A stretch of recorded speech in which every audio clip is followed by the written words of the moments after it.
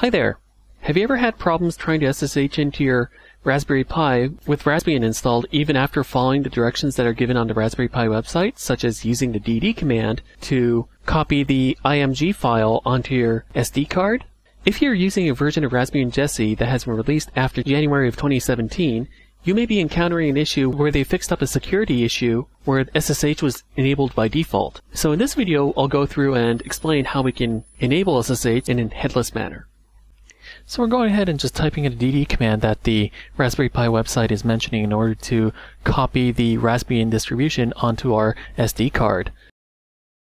And once that's done, what we'll do is basically run the sync command so that the data is flushed to the SD card. And we'll plug it into the Raspberry Pi and turn it on. So once we turn it on, we can SSH into the Pi by SSH Pi at the address that is on my local network for the Pi, but we see that the port 22 connection refused message is coming up. This indicates that the Pi is available to connect to, but the SSH connection is not being established. So if you look at the SSH page of raspberrypi.org, if you scroll down a little bit, it actually says, as of the November 2016 release, Raspbian has SSH server disabled by default.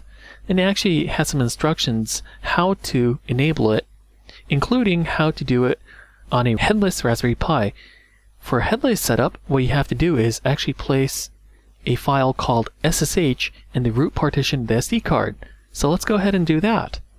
So we plug in our SD card into our PC, and let's actually take a look at where the boot partition is mounted to. In my computer's case, it happens to be this location.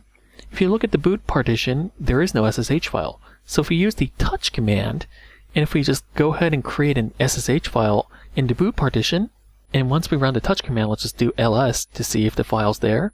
And as you can see, the file is there. And let's go ahead and put that into our Raspberry Pi. And that's powered up.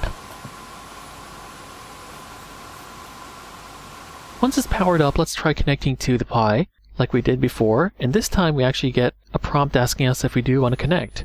And we just type in our password, Raspberry, and as you can see, we logged in right into the Pi. So that pretty much shows how you can enable SSH on a headless Raspberry Pi without having a keyboard, a mouse, a display, or anything.